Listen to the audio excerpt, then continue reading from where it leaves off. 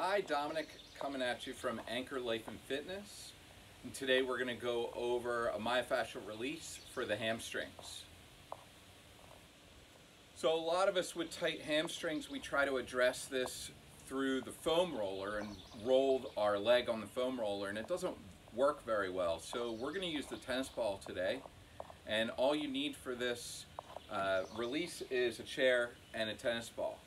So I'll show you that now. What you want to do is sit down in the chair, nice and tall. You want a good firm kitchen chair, nothing with a soft cushion bottom, because the ball is going to squish into that cushion. So you want something that has kind of a hard surface here, nice straight back chair. You're going to take the ball and place it right in the center of your hamstring or so, and just rest your leg on the ball. Let the weight of the leg kind of rest on the ball. And we're going to start by bringing the knee out and in, going side to side. Okay. As we do this, what we're doing is we're doing a little bit of cross fiber friction, and we're getting the tissue to kind of separate layers from one another. So just in and out. You can do this for about 30 seconds or so. While you're doing this, it's important to breathe. So make sure you're breathing in through your nose and out.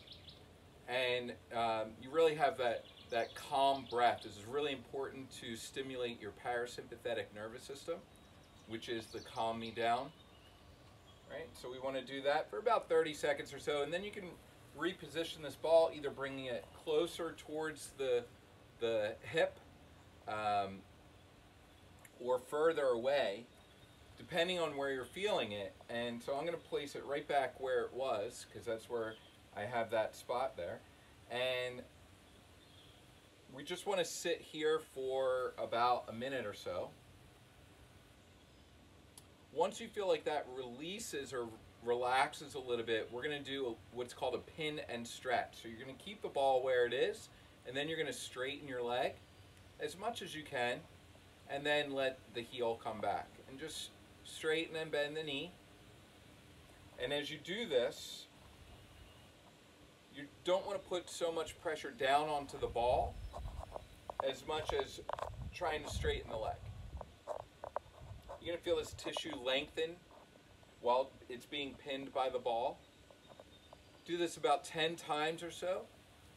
And then you're going to end with the leg straightening, and you're going to keep this straight for about 10 seconds. Then you can release the foot to the floor, and then that side is done, and you can switch to the other side and do the same thing. So I'm going to bring it right to the center of my hamstring. Right? And then I'm going to start by rocking the knee in and out, doing that cross fiber friction. Reposition the ball if needed, and then you're just going to hang out here. So we want to hang out here for about 30 seconds to a minute, and then you can start your pin and stretch by straightening that leg and bending the knee. Now, because the ball's there, it's not allowing me to straighten my leg as much as I can normally, because it's pinning that muscle, and that's fine. We just want to try to straighten that leg, focusing on engaging the top muscle and not the hamstrings, and not putting too much pressure down onto the ball. Once you do that about 10 times or so, you're going to end on straightening the leg. Hold that for about 10 seconds, and then you can release the foot to the floor. And so that's your myofascial stretch and release for your hamstrings. I hope that helps. Have a great one.